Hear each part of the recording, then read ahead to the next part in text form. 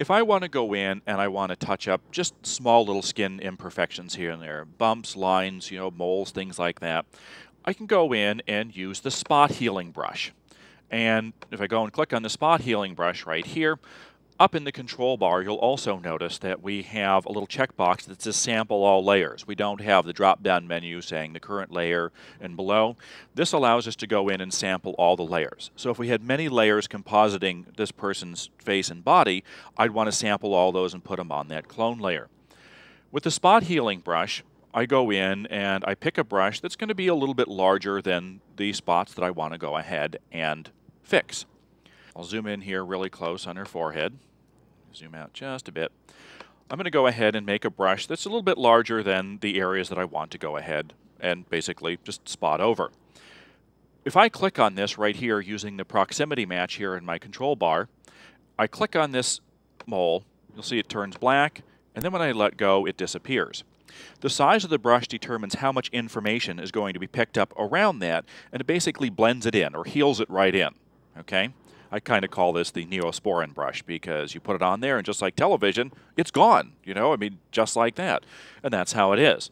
So the spot healing brush is great when you go in and just literally go over all the spots and click on them. What the spot healing brush isn't great for is if you start getting toward the edges of things or your spot brush is too big. If you make your spot brush too big and you start picking up different areas here, what happens is it starts picking up too much proximity and then you get weird shadow or shading or you get, these bizarre little cloning attributes here.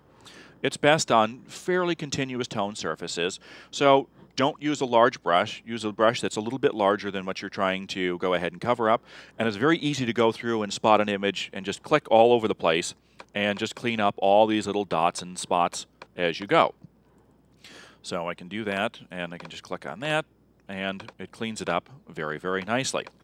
It also works great. We've got this one piece of hair that runs right through her head right there. And people would spend a lot of time picking up the clone stamp tool and running over the whole thing. I'm just going to go, and I'm just going to take my spot healing brush, no larger than, just a little bit over the hair, and I can just run and go over the hair. And most people think, okay, if I start the hair, I can't let go of the mouse till I'm done. Well, no, you can click and go and just ride on along. And as we do that, you'll see that it gets rid of that hair very nicely, blends it all in, great, and it's gone. That simple. It's great for getting, dust and scratches out of a picture. It's great for removing wires, things like that are in like a nice little shot of a view. And we can go in and we can clean up all those stray little hairs that way. This is a great way to do it. It's also a great way to kind of lessen wrinkles, things like that. One thing that I can't do, though, is I can't set the opacity of this particular tool. Okay?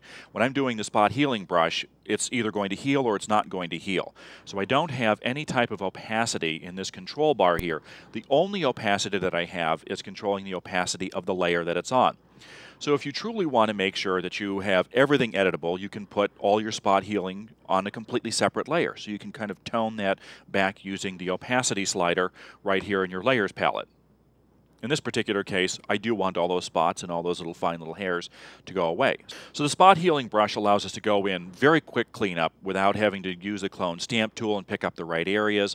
This goes in and does a proximity match, figures what's around those areas there, and goes ahead and matches it very nicely.